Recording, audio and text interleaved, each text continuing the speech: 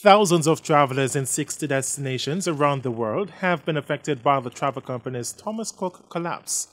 Senior strategist in the Ministry of Tourism, Delano Sivright, says a special flight arranged to transport a second group of customers in Jamaica back to the United Kingdom is scheduled for Tuesday.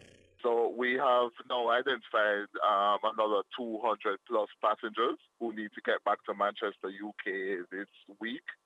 So we have a special flight being operated by Virgin Atlantic that will take them back to Manchester, UK on Tuesday. Mr. Sivright says other affected Thomas Cook customers in Jamaica are scheduled to leave shortly. By certainly this week. And two is that we have been able to recover most of the seats that service Jamaica as it relates to Thomas Cook. So we have had talks with British Airways, Virgin Atlantic, and other imports and carriers, and we have managed to fill the gap that Thomas Cook has left behind. The flight will increase to more than 500 the number of Thomas Cook clients flown out of Jamaica since the company ceased operations a week ago.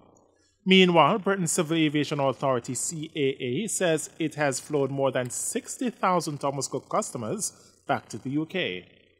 Last Thursday, it used 69 flights to transport 15,000 people as part of its repatriation scheme.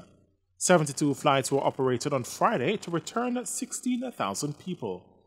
The CAA says repatriation will continue until October 6, with more than 1,000 flights planned. The authority said 95% of passengers have been flown home on the planned day of their departure. O'Shane Masters, Frontline News.